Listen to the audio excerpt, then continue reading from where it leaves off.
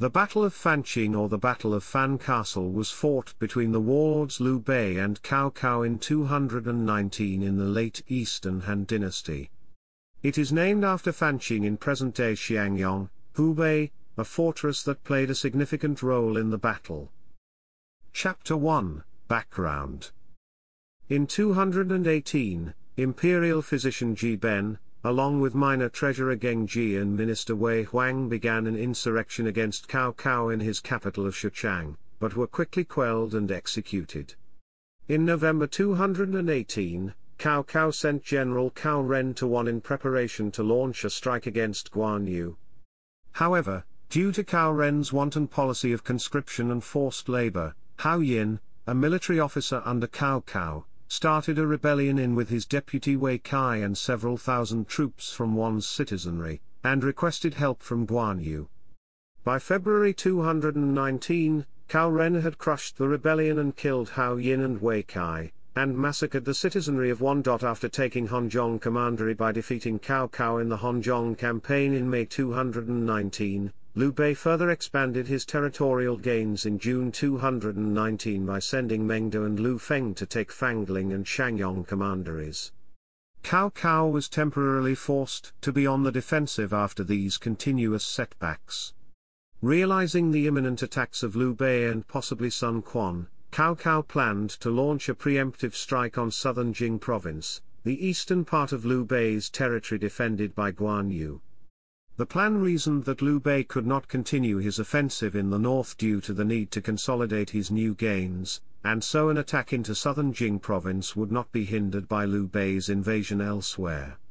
However, the plan was called off because Cao Cao's troops still needed time to recover, regroup, and resupply from the campaign to suppress the rebellion of Hao Yin and Wei Kai, as well as from earlier setbacks in the struggles for Honzhong Commandery. The worn-out troops were not ready for another campaign. Chapter 2, Battle. Chapter 2 Section 1, Initial Stages. In July 219, Guan Yu decided to launch an offensive of his own against Cao Cao to build on the conquest of Honzhong. He ordered Mi Fang and Shi Ren to stay behind to guard Jiangling County and Gongan County respectively during his absence, while he personally led Liu Bei's forces in southern Jing province to attack Cao Cao's strongholds in the north. The campaign's objective was not clearly stated, but Guan Yu led his army along the Han River northward until he laid siege to Fancheng. From the advance route and the fact that Guan Yu chose to concentrate his main forces on Fancheng, his primary objective was believed to be the conquest of Nanyang Commandery. Initially, the cities being attacked were not heavily guarded, as Cao Ren at Fancheng and Lu Chang at Xiangyang were both surrounded. Therefore, Cao Cao ordered Yu Jin to aid Cao Ren. After pitching camp on a lower ground about 4 kilometers north to Fancheng, Yu Jin started to prepare a counter-offensive. Eager to prove his loyalty as he was suspected by others, Cao Cao's general Pang De volunteered to lead a detachment to engage Guan Yu, successfully forcing the latter to retreat several times. On one occasion, Pang De fired an arrow that became embedded in Guan Yu's helm. Since then Pang De was widely known and feared among the enemy as General White Horse because of the white steed he rode into battle. Although Guan Yu could not defeat Pang De in battle, he nevertheless held firm control over the water routes around the area, and maintained the encirclement of Fancheng. Chapter 2 Section 1 Subsection 2 Turning of the Tide. In August, heavy rains caused the Han River to flood. Forces under the command of Yu Jin and Pang De were completely annihilated by the natural disaster, suffering at least 40,000 fatalities, and another 30,000 were captured by Guan Yu's navy. Pang De and Yu Jin were both captured. Yu Jin begged for his life and surrendered, while Pang De refused to surrender and was executed. Prior, when Hui had warned Cao Ren beforehand of the potential radical weather changes in the south and feared Guan Yu would use river floods to his advantage. Cao Ren, with several thousand of his surviving troops, were forced on the defensive by staying behind the safety of the walls. At the time, Xu Huang, who was stationed in Wanqing with his force purely consisting of new recruits, was only able to set up defensive fortifications instead of venturing out to relieve Cao Ren. Meanwhile, the inspector of Jing province, Hu Shu, and Cao Cao's administrator of Nan town, Fu Fang, both defected to Guan Yu. The rebel leaders of Liang, Jia, and Lun counties also officially accepted Guan Yu's command. Cao Cao considered relocating the capital, due to the immense threat Guan Yu begun to pose. When Cao Cao asked his advisors for input, Sima Yi and Zhang Ji strongly opposed. They pointed out that the alliance between Liu Bei and Sun Quan was shaky at best due to the feuding over control of Jing province, and Sun Quan would definitely be unhappy to see Guan Yu's success. They suggested that Cao Cao send an emissary to Sun Quan to recognize the latter's control over Jiangnan should Sun Quan agree to flank Guan Yu's rear. Initially, Sun Quan sent an emissary to Guan Yu relating his wish for a marriage to be arranged between his own son and Guan's daughter. However, Guan Yu insulted the emissary and rejected the marriage proposal, infuriating Sun Quan. During the campaign in Xiangyang, Guan Yu's military numbers rose and exhausted his food supply. Because of this, Guan Yu supposedly sent out troops to confiscate grains stored in Xiangguan, within Sun Quan's territory around 600 kilometers from Xiangyang's location.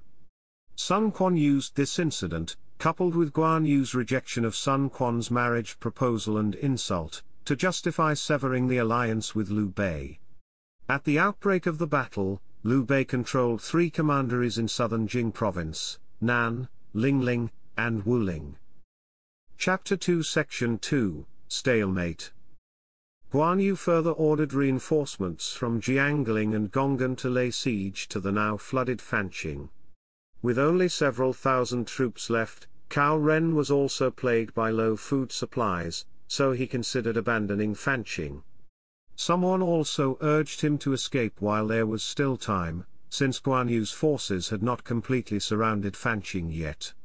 Man Chong, the administrator of Runnan, disagreed and said, "The floodwaters may be flowing very fast, but the flood might not last long." Guan Yu had already sent a detachment of troops from his army to station at Jia County. There is already much panic and fear among the people living in the lands south of Shu County. Guan Yu doesn't dare to advance further because he's worried that his base will come under attack. If we abandon Fancheng and leave, we'll end up losing all the territories south of the river. Sir, you should continue to hold up here. Cao Ren agreed with him. Man Chong drowned his horse and pledged to stay with the soldiers in Fancheng to the end. Cao Ren also strengthened Fancheng's defenses, increasing the number of his troops to over 10,000 by drafting every available man in the city and going around the city rallying his soldiers. As Xu Huang was ordered to reinforce Cao Ren, Cao Cao sent 2 officers, Xu Shang and Lu Jian, to lead additional reinforcements to join Xu Huang, ordering the latter not to attack until all of the reinforcements sent to him had arrived. To wait for further reinforcements, Xu Huang pushed toward Yangling, located to the north of Fancheng. As the majority of Cao Cao's force under Xu Huang's command consisted of new recruits, Xu faithfully carried out Cao Cao's order to restrain from attacking. Guan Yu was well aware of Xu Huang's situation, but due to confidence from the earlier victory had ignored Xu Huang's threat and divided his forces, sending another army to Xiangyang, believing that Fancheng would fall into his control. However, Guan Yu was unsuccessful in breaking through the city's defense. Xu Huang afterwards seized the opportunity opened by Guan Yu dividing his forces, as Guan Yu's vanguard situated around 3 miles to the north of Fancheng, leaving a gap between it and the main army. Xu Huang faked the digging of a long trench, giving the false impression of cutting off Guan Yu's vanguard, which fell for the trick and retreated. Xu Huang's army therefore took the abandoned stronghold at Yen and pressed further toward Guan Yu's main army. By this time, 10,000 battle-hardened veterans led by Yin Shu and Zhu Gai had joined Xu Huang, emboldening Xu Huang's army enough to pose a threat to Guan Yu. Chapter 2 Section 3, Strategies. During the stalemate, Cao Cao's emissary returned to Luoyang with a letter from Sun Quan, which informed Cao that Sun planned to attack Guan Yu from the rear in Jing province. Sun Quan asked Cao to keep this secret so that Guan Yu would not be prepared, and most of Cao Cao's advisors agreed with the plan. However, Dong Zhao objected, pointing out that Liu Bei and Sun Quan are both adversaries of Cao Cao despite the temporary submission of Sun Quan to Cao Cao. For the long term, it would be in the best interest of Cao Cao to weaken both adversaries, instead of letting one adversary become too strong. In the short term, if Guan Yu knew about Sun Quan's attack in his rear, he would certainly withdraw his army to reinforce his home base in Jing province, and the siege of Fancheng would be lifted. In addition, Fancheng had been under siege for some period of time, and the morale of Cao Cao's forces was low.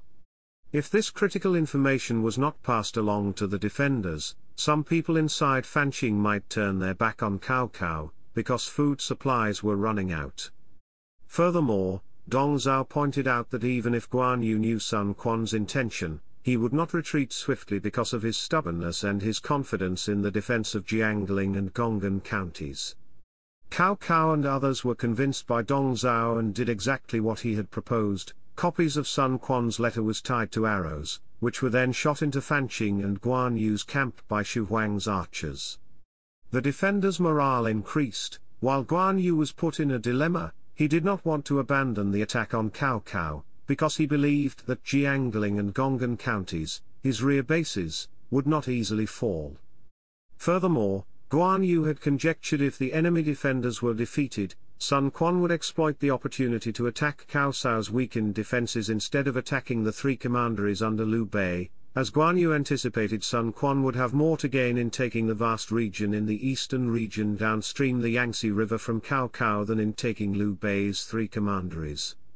As Guan Yu was hesitating, Cao Cao personally led another reinforcement army to the battlefield and had already reached Mo Bei. Chapter 2 Section 4 Conclusion. The bulk of the forces under Guan Yu's command was camped in Weiatu, while the remaining camped in Saizhong. Xiangyang spread the word of an imminent attack on Weiatu, but instead, he led his forces to strike Saizhong unexpectedly.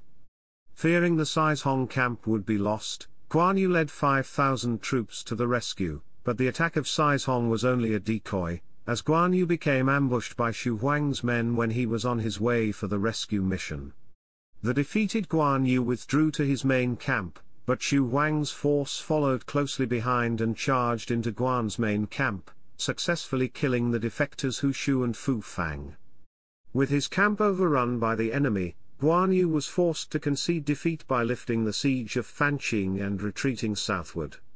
All of Cao Cao's commanders at the front line believed that they should take advantage of the situation and pursue Guan Yu, except Zhao Yan, who pointed out that they should not pursue Guan Yu because Guan's force should be left alone so that they could fight Sun Quan, thus weakening both Cao Cao's adversaries.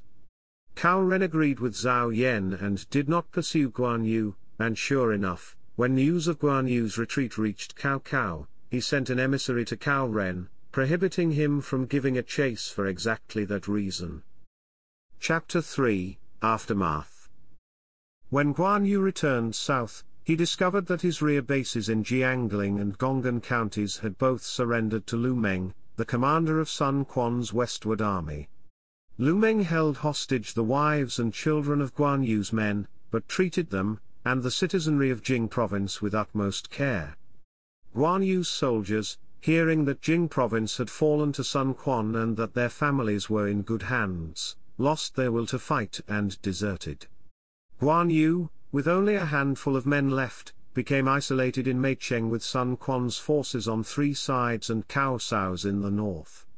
As Guan Yu attempted to escape, he and his surviving followers, including his son Guan Ping and subordinate Zhao Lei, were captured in an ambush near Jiang district by Sun Quan's generals Zhu Ran and Pan Jiang. Guan Yu was later executed by Sun Quan at Linju, along with Guan Ping and Zhao Lei. Chapter 4 Order of Battle. Chapter 5 In Romance of the Three Kingdoms. In the 14th century historical novel Romance of the Three Kingdoms, the flooding of the Han River was not a natural occurrence, but instead, was planned by Guan Yu. Guan had the rivers dammed and the dam opened when it was full, thus drowning Cao Cao's armies in the lower plains. This event was known as the drowning of the Seven Armies. Pang put up firm resistance and attempted to escape by swimming, but was captured by Guan Yu's subordinate Zhou Kang. In contrast, Yu Jin was depicted pleading for his life and surrendering to Guan Yu. Several weeks later, Sun Quan, who had secretly allied with Cao Cao, attacked Guan Yu's army at Jiangling. Sun Quan surprised and defeated Guan Yu's forces there, forcing Guan to lift the siege on Fancheng and retreat. Guan Yu and his son, Guan Ping, while fleeing to Yi province, were caught and executed by Sun Quan's soldiers. Chapter 6, In Popular Culture. In Koei's video games Dynasty Warriors 4 and Dynasty Warriors 5, Guan Yu is depicted as simultaneously defending the lands of Jing province and besieging Fan Castle. The second location is the focus of the stage. Cao Ren is the defending commander, and Sun Quan's forces later appear as reinforcements for Cao Ren. Notably, Pang De takes a prominent role, and proves to be a dangerous opponent for Guan Yu and his allies in this stage. In Dynasty Warriors 7, the defense of Fancheng is focused on Wei's side, the invasion of Jing province is focused on Wu's side, and retreating to Meicheng is focused on Shu's side.